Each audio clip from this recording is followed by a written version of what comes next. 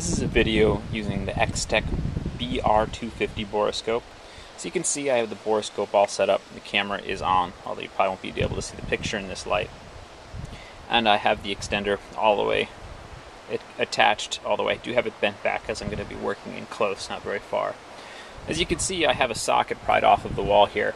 We've been having some water damage problems in this wall, particularly along the bottom of this sill underneath these sockets, and I'm a little worried that some of these sockets might be leaking. They were put in by an electrician, and I'm worried he didn't seal them quite well enough. One of the nice things about this boroscope is the head is fairly small, and I'm usually able to slip it into small places like this, just like that. So now I can see, although you can't see, the inside of the wall here. The picture's very good. I haven't had any trouble with it.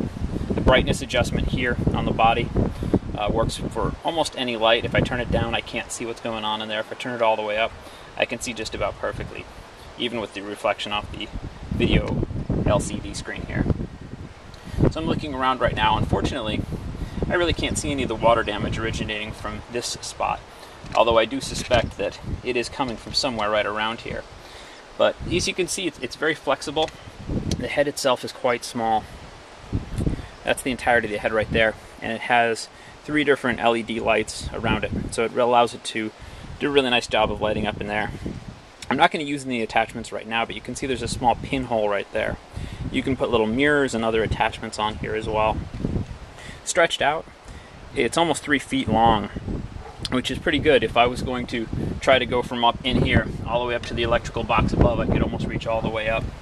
So for doing small jobs like this, where you're trying to get inside the walls, see if there's termite damage, see if there's any water damage, it's pretty much ideal. It's a little bit expensive, but comparatively for the industry, it's a pretty good entry-level option with a lot of professional features. It can take videos, you can take pictures, and most importantly, you get a really good image of what you see inside the wall. Anyway, that's all for right now. I just wanted to show you a little bit of using the BR250 Extech Boroscope. I like the product. I'm very happy with the purchase. That's all. Thank you.